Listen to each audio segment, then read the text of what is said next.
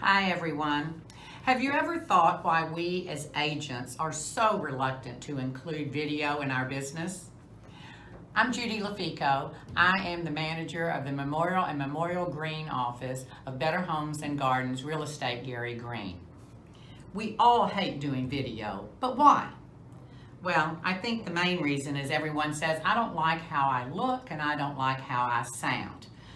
Well, like one of my agents said to me, Judy, that is how you look and that is how you sound, and your agents are not leaving you in droves, so you need to get over it. Well, I did get over it, and now I'm asking you to get over it as well. So how can we incorporate video into our business? Well, have you ever thought about doing a text video? After a listing presentation, get out to your car, pick up your phone and do a short text video saying, oh, Mr. Seller, thank you so much for meeting with me today. If you have any questions at all about our presentation, give me a call. We can do the same thing with the text video prior to the meeting.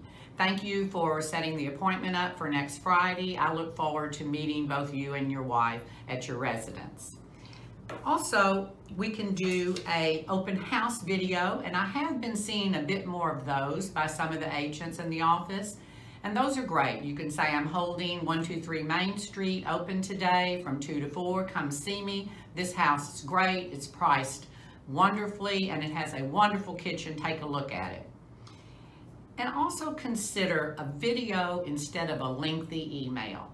If you're going to send a 2 or 3 page email, please consider a video, especially if body language will be important for your clients to know how you feel about something. This might be helpful after an inspection report comes back and you want to go over it with them. A video might be the best way to do that. So make a commitment, agents, in 2020 to incorporate video in your business. If I can do it, so can you. And stay tuned for more strategies to soar.